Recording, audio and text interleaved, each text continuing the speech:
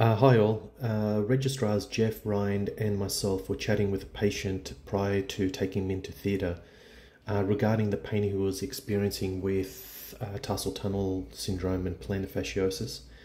He made an interesting comment about the orthotics that he was prescribed. In this video we go through orthoses and why they may increase the symptoms of tarsal tunnel syndrome. Hope you enjoy. Yeah, I can feel a heartbeat. How bad is your pain? Oh, look, it's been 12s, it's now about 7 or 8, so it's not too bad. So how long have you had this for now? 18 months. 18 months, okay. And what have you done? Maybe 2 years even. I think it was about 18 months I saw doctor. So. And what have you done for treatment so far for it? Where did you start? We started with, I went to physio, tried that, and then I went to a podiatrist, tried orthotics, and had an injection, then had a second injection, and then got rid of the orthotics, and had a third injection. Where were those injections, Tim? At Miranda. What were they injecting? The plantar fascia?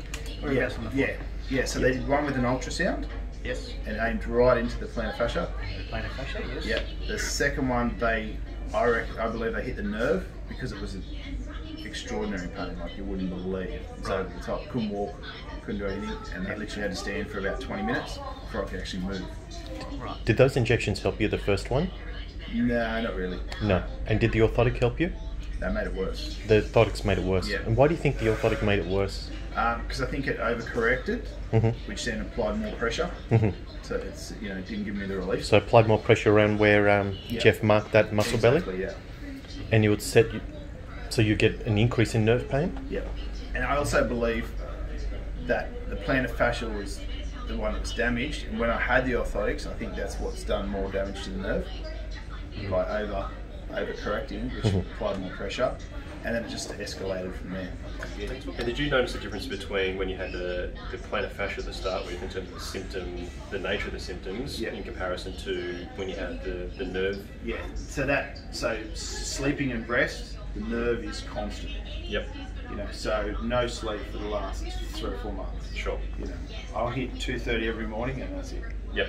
And in comparison to when you had the plantar fascia? Plantar fascia, I sleep all the way through. Only getting up to go to the toilet.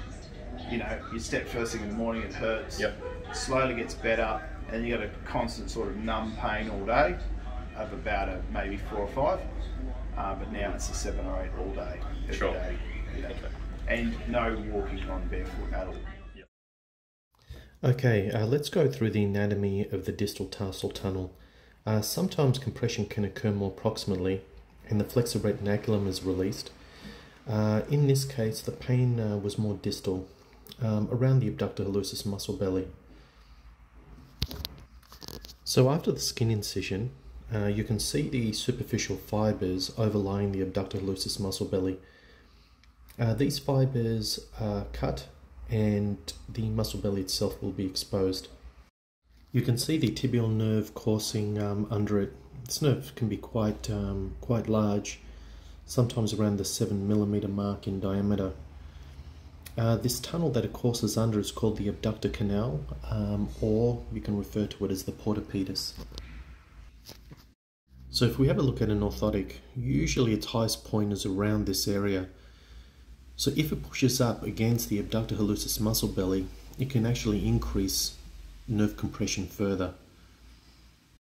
If an orthotic fails to alleviate symptoms of plantar fasciosis and the patient keeps on telling you that the arch feels too high, even though you have grinded it down, you've heated it and pushed it down, then consider the possible scenario of nerve compression along the tarsal tunnel.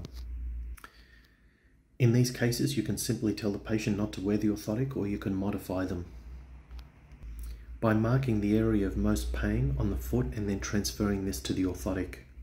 As I mentioned, grinding down the orthotic or pushing down the hard shell after heating it up still may not be enough to decrease pressure at the portopedis. And if this is the case, what I do is I just cut that part out completely. The orthotic ends up looking more like a reverse hook orthotic. In part 2, I am going to go through the actual surgical procedure of tarsal tunnel decompression. See you guys then. Bye.